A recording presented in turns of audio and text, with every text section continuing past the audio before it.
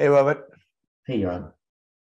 So one of the most exciting technologies and the most controversial technologies to come around in a long time is artificial intelligence, AI. Maybe it's not so intelligent, but it is artificial. And in particular, ChatGPT, which everybody got really excited about and also upset with.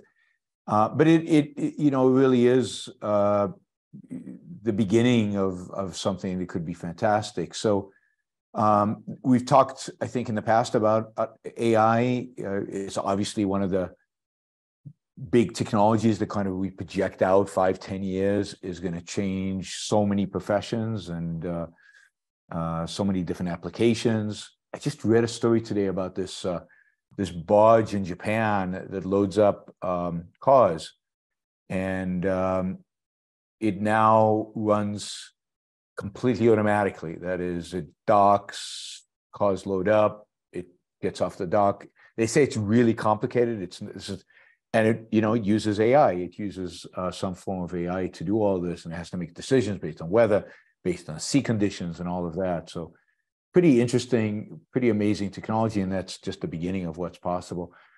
But ChatGPT really created quite a stir. It was quite controversial. So how do you see the whole AI and ChatGPT in particular kind of fitting into the whole Ingenuism perspective? Well, when we first started talking about AI, this was not what I think people were imagining. The big splash, and for us, it's unfortunate that everything that you want to think about with artificial intelligence is AI. There's sort of the idea of truly artificial intelligence that would be some kind of intelligence that was general, like a human brain. And then there would be augmented intelligence, where it would be a tool, and we've got lots of examples of that. I mean, Excel is a example of augmented intelligence, a calculator, Google. These are all things that help people be more effective when they're applying their intelligence. And then there's automated intelligence, which is like the barge example that you're talking about, or autonomous driving is trying to automate intelligence. They're all artificial, and that's why it gets confusing, and they all start with A. So when we thought about it, we were pretty excited, because from our perspective at Ingenuism, the things that matter in terms of progress and innovation and just making the world better for people are connection and how quickly we can learn from what's already out there by doing things, by being involved. And the idea that we could get a smarter connection to the world, we could get tools that would connect us to the world better, that was pretty exciting. That it would make us learn faster. And I didn't really think about it in terms of connection, because what you have always seems like this is the epitome. When you first internet first came out, it was like, wow, I'm connected to all these things. And then Google came out and go, oh, actually I wasn't, but now I am. And ChatGPT in particular, it seems very much relating connection, at least as much as augmenting people's intelligence. It's almost like you thought you were connected to everything that was on the internet, but now you have a tool that will take it, some cut at it, and integrate it and give you combinations of things that Google search can't give you. And so from our perspective, it's really exciting, because not only are we going to be augmenting people's information processing abilities, and this is just the start, but we're also allowing people to be much more connected to the body of knowledge that's out there, and to have that propagate through the system much faster, and not just in a simple one-dimensional form, but in these multi-dimensional, more complex, more unexpected forms. Yeah, I mean, it provides a much richer way of accessing the database that is really all of human knowledge, which today the internet is connected to. I mean, almost all of human knowledge. Not every book is digitalized yet, but it is it's a pretty rich environment. And it gets us closer to this idea that we talked about maybe a year ago, about super apps that we will be able to ask to do tasks for us, collect information, and arrange things for us, kind of a completely automated digital assistant, which doesn't quite exist today. Pieces exist, but it seems like ChatGPT takes it to the next level, just in terms of how it approaches,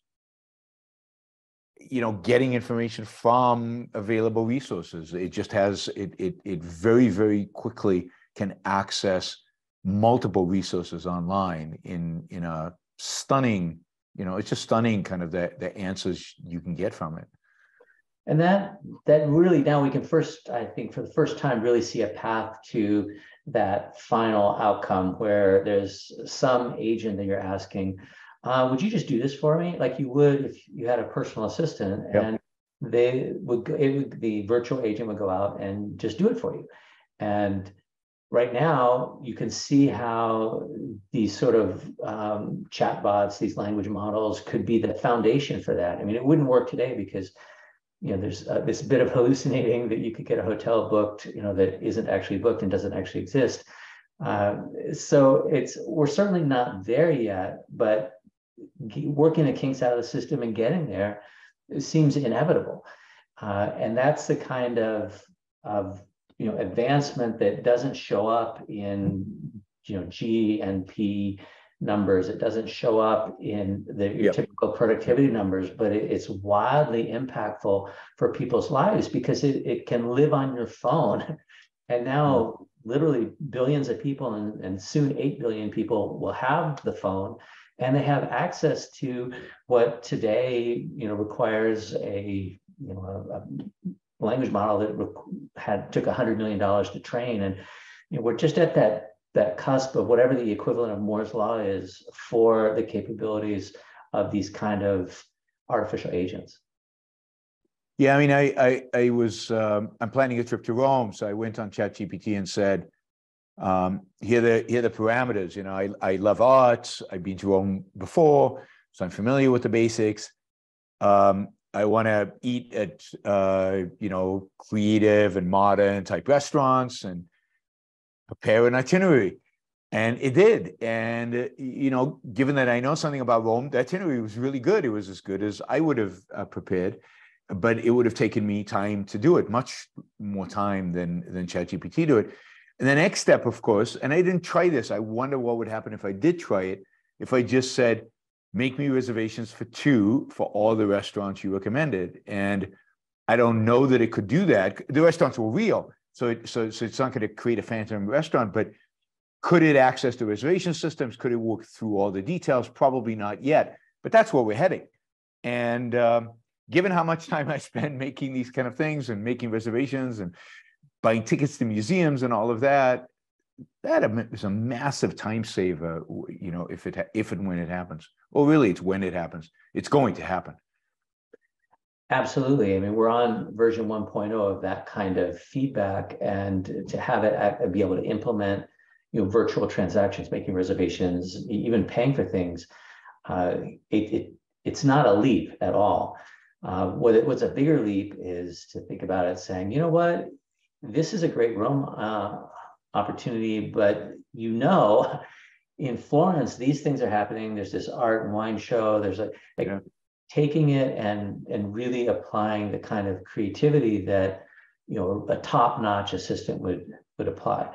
But I imagine that's not so far away, and the real power will come when it starts to learn about you.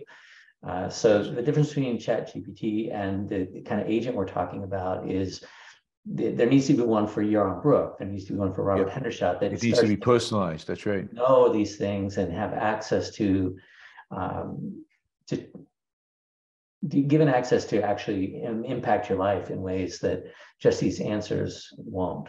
So I can see people freaking out right now. Privacy. ChatGPT will know everything about you. It'll be linked to your bank accounts, credit cards, everything. It's true. Of course, your phone already knows that stuff about you. Yes. You have Apple Pay, and it knows everywhere you've gone. It knows, it's nothing new, but yes, people will freak out. And I'm glad people freak out, so at least we have conversations about, who owns this kind of data, because, our idea was always, wouldn't it be great if this sort of emerged spontaneously, not spontaneously in that nothing, it just magically appeared, but it emerged from a large, very, very broad effort, so nobody owned it. It doesn't look like that's happening at all. But it's still possible that we might get a regime where you own your own data. Absolutely. And maybe, but then maybe you have to pay for the service. So if Bing or whatever can monetize your data, maybe the better business model is a fee for service, but you own the data and they don't get to use it. Absolutely. That's what you could imagine, is that somebody builds that agent on top of these large models, and OpenAI is getting paid. Whoever builds the agent themselves is getting paid, but it's less than you're paying for Netflix, and it has a much bigger impact in your life. So people are already freaking out over ChatGPT. I guess ChatGPT told some guy that he should get a divorce, and another ChatGPT claimed that it was programmed to have a clear, unequivocal liberal leftist bias, and all kinds of stuff has been reported. And one, of course, the real problems is, how do we know that it's been reported? Because people are posting screenshots. Photoshop has been around for a long time. So I read a piece where the guy took the software that's supposed to tell you what's human and what's ChatGPT generated. This is what teachers are using now and at universities. And of course, these programs are pretty flawed. So they're not perfect. But a lot of the stuff people got really upset and excited about turned out is probably produced by humans and photoshopped. It's a way to generate a lot of attention and a lot of clicks. But we wouldn't be surprised if ChatGPT was saying crazy stuff, right? We wouldn't, because it's basically a mirror on humanity. I mean, where does ChatGPT get trained? It gets trained on books and articles and blog posts and all of the things that originated from humans. And so it's going to reflect humans. And there have to be stories out there that are about the liberal bias that's going to show up in chatbots. And so then what shows up in chatbots? It's really amazing how quickly we lose sight of the fact that what we're looking at right now is not artificial intelligence. Yeah.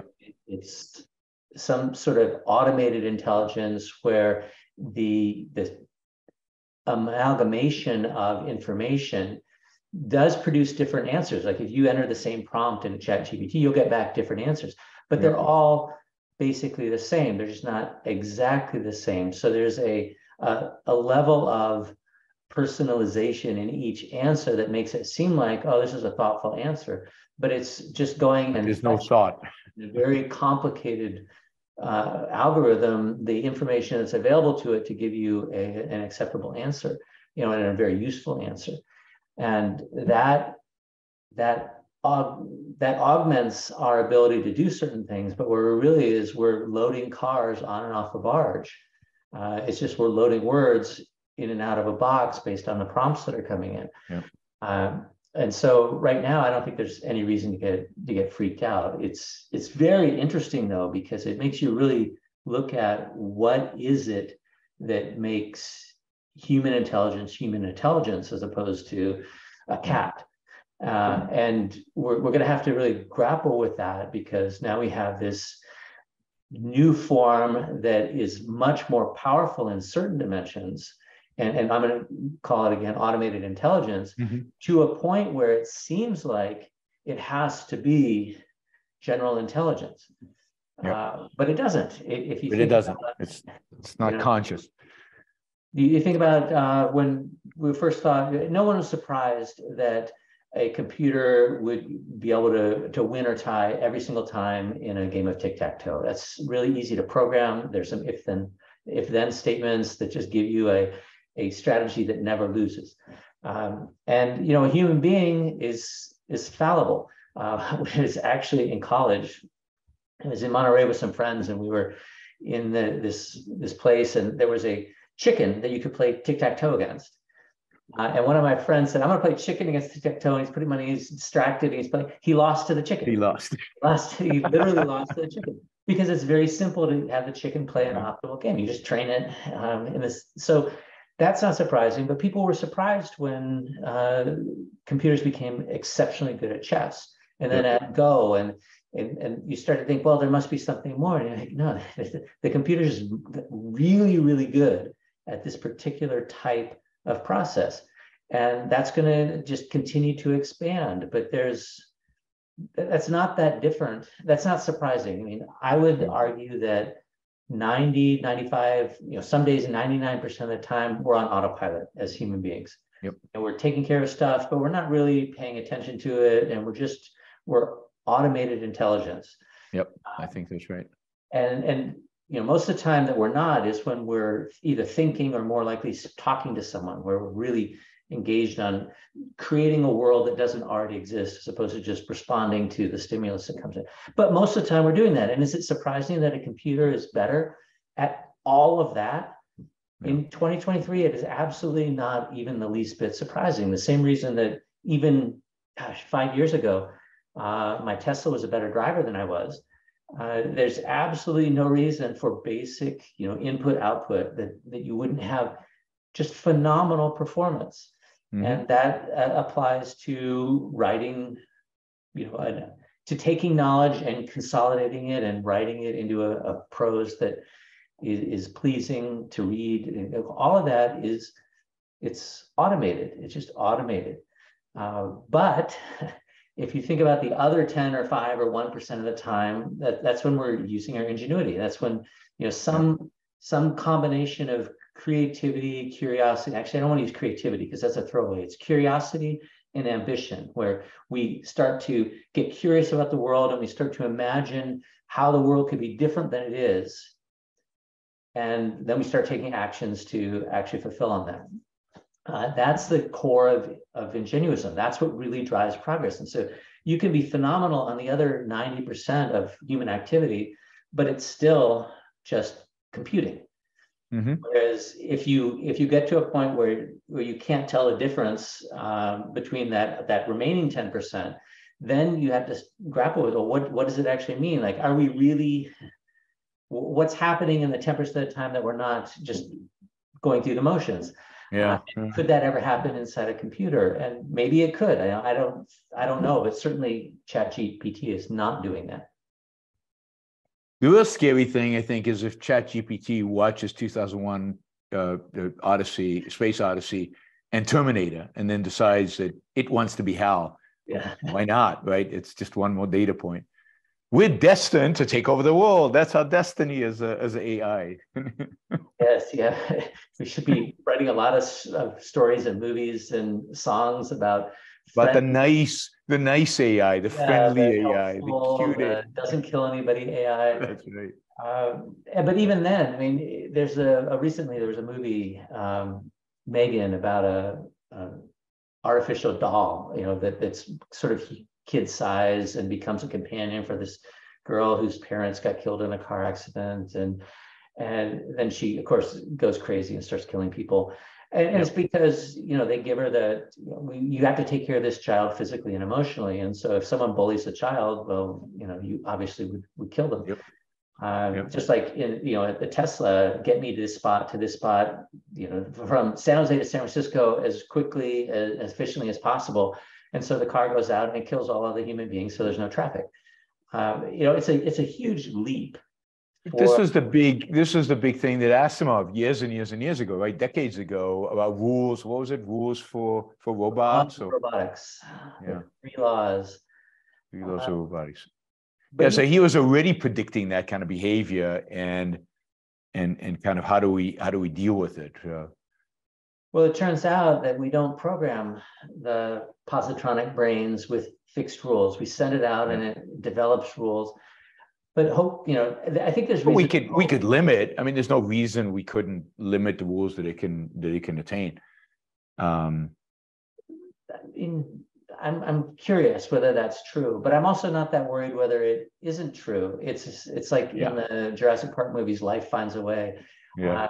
In the future AI's intelligence finds a way seems pretty reasonable. But even if it is, then yeah, there's a bunch of movies about AI that kills everyone. There's no real jump in why that would make sense to the AI. Like my Tesla's not going to go out and start killing people to reduce traffic, even though there's some leap of logic where that could be made to make sense. So if it's trained on people, then it's probably going to be roughly as violent as people, which is not great, but it's also not world. I'm not sure that's reassuring. Maybe it's watching a lot of footage from the war in Ukraine. I don't know. Yeah, we should be feeding it lots of rom-coms and Teletubbies and crap like that. Yeah. I mean, it does. I don't see why you couldn't have a what if you come to this conclusion, kill people, don't do it. It seems like you could have that kind of line of code somewhere. Or you could have that. It doesn't.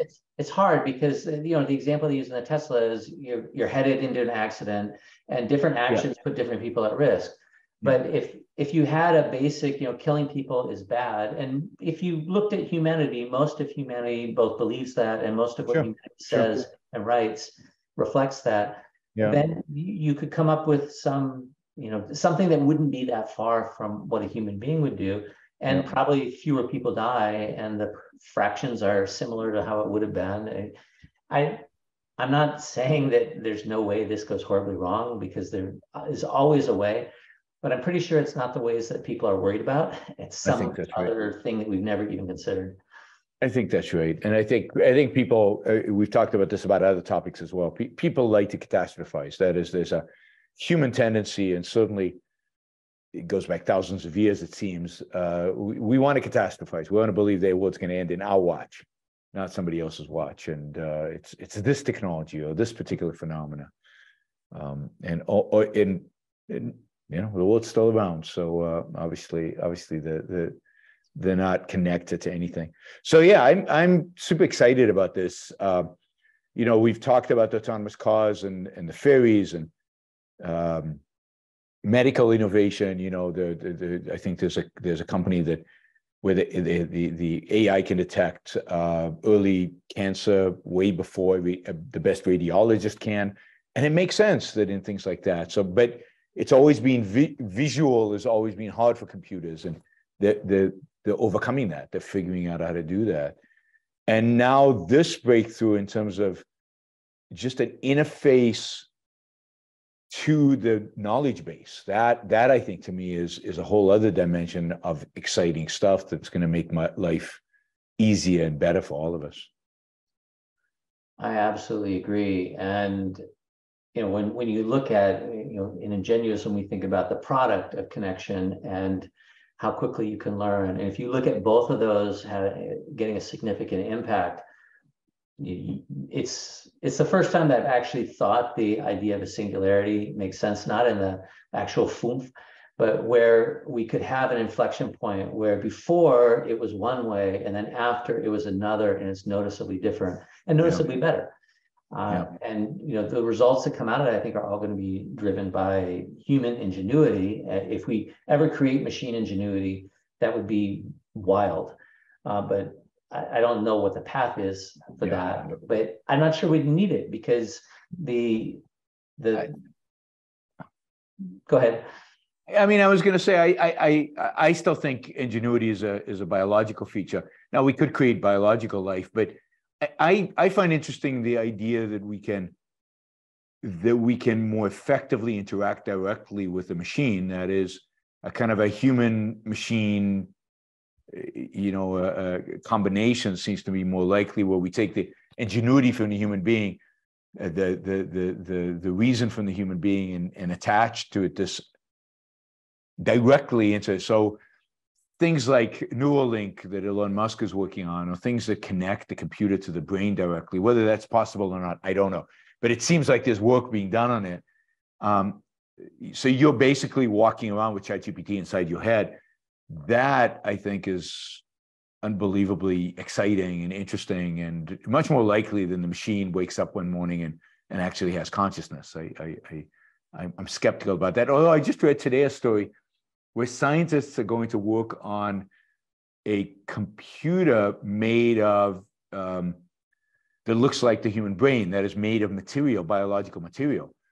And once you start doing that, then I don't know, maybe that's where you get singularity. And I've heard some others that are working on chemical computers, where the computer computes stuff based on chemical interactions. So there's a lot of interesting stuff coming down the pipe, a lot of interesting stuff. I mean, the world is, if we only allowed all this ingenuity and encouraged it, I think, God, I mean, the potential for new knowledge and new innovation and new breakthrough technologies is just astounding. And of course, they'll use, I think, some of this AI to do that, right? That will be one of the things that allows people to do all these breakthroughs. So it's exciting. It is really exciting. And there's definitely these other things that are wild and hard to wrap your brain around, and could have another acceleration that is maybe even dwarfs what we're looking at today. But even today, if you're connecting people, you've got, today you have, maybe some number, let's say it's 100 million people who have the time and the resources to really focus on being ingenious in ways that are going to affect the world rather than in their own life. Mm-hmm. And okay, what if we double that? Or what if we actually have 4 billion people who are all connected in and access the I don't think we need the electrodes in the brain, although that could be wild. I think that's 100, 200, 500 years from now. I don't think it's now. I'm just saying I don't need the computer to wake up. In some ways, we might achieve something where the computer is you, right? You are the computer in some sense. So we merge the two. But anyway, it's fun to speculate, but it's nothing more than that. I think in this decade, we're going to see, I think there's a good chance, who knows what we'll actually see, but there's a good chance that we're going to see a major shift that just is leveraging human ingenuity in ways that have never been leveraged before, and produce results that have never been produced before. That's what I'm excited about. I think that's right, and I think it's super exciting, and people should stop worrying about the computer falling in love with them and focus on the values they can generate from the machine. Yeah. All right, Robert. Thanks. I do think that chatbot relationships are probably a good thing for lonely people. I mean, it's as long as the chatbot's not talking them into, There was that movie, wasn't there, where the guy falls in love with a virtual kind of. Because it's Scarlett Johansson's voice, so that's probably why. But yes. Yeah, I buy that. It was, but that's. And to the extent that you're learning to interact with a reflection of society, is not a terrible thing. I mean, it would be terrible if that's all you ever did. But well, again, it's a reflection of that, but it's also, if it's customizable, it will create some kind of ideal for you, right? It is responding to you in a sense. But yes, I don't think it'll be quite as fulfilling as a human relationship for a variety of reasons, but it could be, as you said, for people who are lonely, and there are quite a few out there, it might be better than being lonely. It's a bridge to human relationships, I think. Potentially. I mean, who knows what the world will bring, because we know we're terrible at predictions, but things are always either much worse or much better than we expect them to be. Almost never the way we expect them to be.